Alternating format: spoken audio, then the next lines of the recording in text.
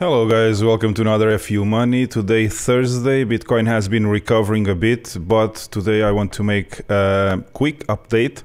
So let's go directly to the charts. So here we are at the price to time model chart, and nothing really different from yesterday. We continue to go up after this big week that we left behind on the 4 hours and the daily too, but the weekly is still red and delayed compared to the 2017 cycle, which is the yellow candle pattern. So nothing really different. The RSI also not moving since yesterday, so there's nothing really new to discuss about on the price to time model. Let's take a look at the total chart, the total crypto market cap. So we now have some signals. Since yesterday, we got a bullish signal here on the chart, which is the blue triangle here. So we are now having a signal that this formation, this price structure is becoming bullish. So as I said yesterday, we found support on the context and reversed immediately to the upside, and now we are consolidating a bit for the last few hours, and finally we got a bullish signal here. So that's it for the total. Just the big difference is this bullish signal and that the support actually reversed the price action to the upside. Although this is not the price of any crypto in particular, this is the crypto total market cap, which is really important now for us to see what could happen to Bitcoin. So let's go also to the MRI strategy. As I said yesterday, I want this candle, or I would really love this candle to become a green hammer. For that to happen, we will have to close the week around the 36,500 or 37,000, which will be a bit hard. But nonetheless, if this is still a hammer, even red, I like it much better than if the candle closes close to the 50 period SMA. So we found support on the 50 period SMA. This big week went to the upside, but now I would like this hammer to become a green hammer, and for that to happen, we would at least have to close above the $35,500. But to be a real hammer, this would have to be around 36.5. That would not be too bad. It would be a very, very good indication of bullish momentum, and that's what I would like to happen before the close of the week on Sunday evening or Monday morning, depending on where you are in the world. The RSI continues to go sideways. The MACD continues to show overall bearish, but as you guys can see, the bars have no gaps. So for the last 3 weeks, we have been just going sideways on the MACD, at least with the bars. The blue line continues to be below the orange and pointing to the downside.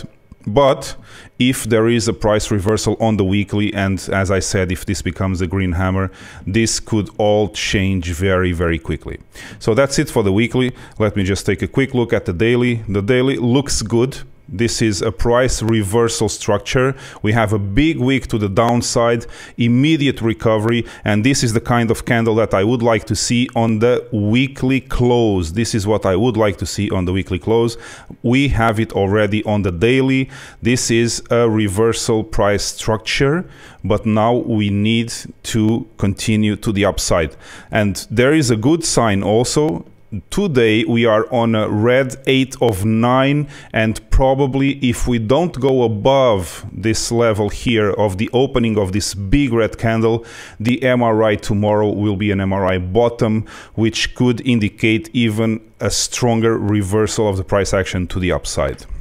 But we will have to wait and see. The MACD on the daily continues to go sideways, although the gap between the two lines is now smaller. The gap between the blue line and the orange line is now smaller than it was 2 days ago, and that is also very, very by a hair a good sign of reversal, but we still have to wait for the blue line to cross to the upper side and the bars to become green again. So that's it for the daily. I really like the count. This is a red 8, as I said before, a red 8 on the daily chart, and tomorrow we could have a reversal MRI bottom.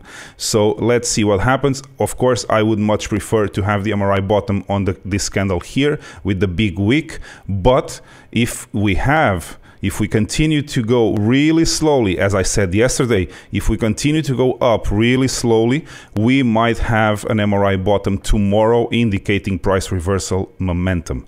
So let me just quickly check the 4-hour chart for the BitMEX funding rate. This continues to be negative and below my threshold of 0.06. So we are now around 0.064. And that's also good for the bulls, although it could be better if the negative rate would be much, much bigger. But however, on the 4-hour chart, we also found support on the 20-period SMA, and we are now fighting for this 34-35 resistance, and probably we could just go sideways for a bit more here, or probably just consolidate going up and down for a few more candles before breaking this resistance to the upside. If the MRI tomorrow, the MRI bottom confirms, probably we will have a lot more momentum tomorrow to break these resistances to the upside and confirm the reversal of the price action around the 28.8K. So that's it. Let me just check here what else. So the pro indicators on Bitcoin is very, very clear. We found support on the context. We are now going up with a fast return reversal to the upside. We then started to consolidate and found support again on the bottom of the triangle. So we are now inside the triangle again. And after this reversal, we found support on the bottom of the triangle. And we are now consolidating again, trying to start the breakout of this resistance around 36K. So let's see how this evolves. But for now, the momentum is very, very good. I like the price structure. I like this big wick for the price reversal. Let's see what happens next. Let me just take a quick look at the dollar.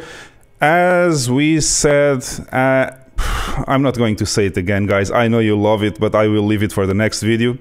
As we said before, the dollar is now going back down again. So it was rejected around the 92.3 level on the Dixie. I already traced here. I plotted this downtrend red line here, which represents the 2 points where this touched. I could even lower it a bit because I don't like to put it on the top of the wick. But let's see. I have to put this a bit to the left, and let's put it right on top of the body of the candle. It looks much better. So this trend line here, I hope the dollar does not break it to the upside, or that could mean that the lies of the Fed are actually working. But I expect it not to happen, and I'm expecting again that this was just a 1 to 4 candle correction on the MRI, and we are now going back down again to retest the support around the 90 on the Dixie. Okay, so let's go to the dollar very quickly. The dollar continues to go up very, very, very slowly, and we have a trend line to break, so we are being squeezed by the white trend line going up and the red trend line going down.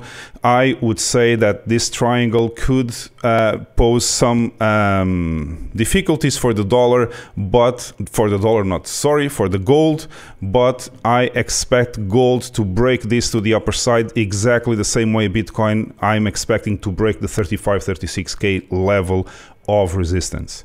So gold still looks bullish to me. We are still above the main trend line, which is the white one, and let's see what happens. This MRI top could just have been a 1 to 4 candle correction, and we could continue the momentum to the upper side. In fact, this could be the start of a 5 wave, being this the 1, 2, and the continuation for the 3, the third wave of Elliott wave count to the upside. That's gold. Let me just check the S&P 500. We continue exactly like yesterday, nothing to see here. and overall big picture of Bitcoin, we are still bullish. We are still bullish. Don't trust the idiots that say that this is a bear market just after 4 weeks of downtrend. Don't believe them. Those guys are just idiots, and this is still a bullish market. We are again going to be as the goal to be upside, on the upside of this trend line here. So let's see how this evolves. The momentum is starting to become bullish again. I believe that that pattern yesterday was just, you know, the big week to the downside to 28.8K was the reversal of the price action. I might be wrong. There's still a probability that we could see lower levels, but still this, at the moment, this is still a bull market. Okay, guys, I don't want to make it very, very long today, so let's end it here. Let me stop screen share. I hope you enjoyed this short analysis for today, this short update.